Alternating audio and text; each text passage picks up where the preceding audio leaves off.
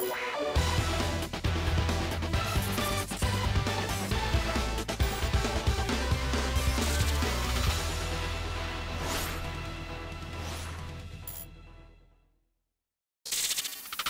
everyone, how are you doing? This is MD Tech here with another quick tutorial.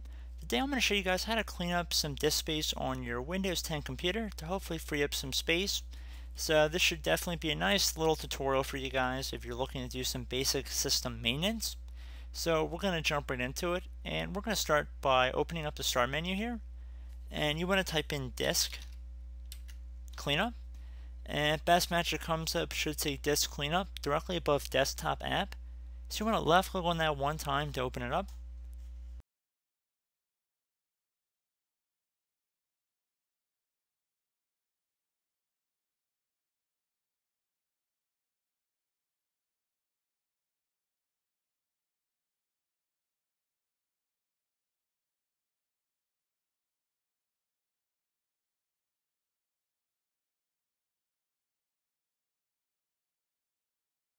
Okay, so now underneath disk cleanup, it'll give you a breakdown of what can be found and removed from your computer, usually safely.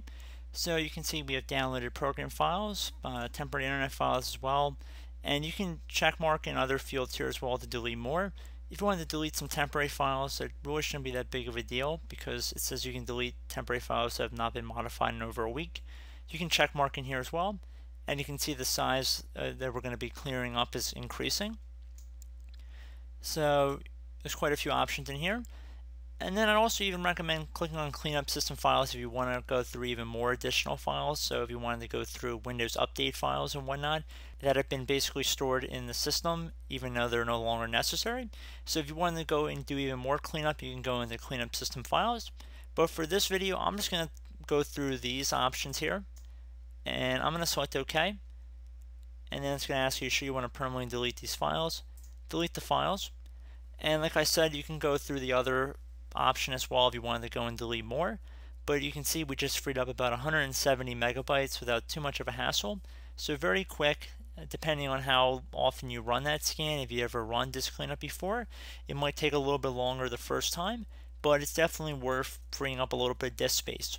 So I do hope this brief tutorial was able to help you guys out, and as always, thank you for watching, and I will catch you in the next tutorial. Goodbye.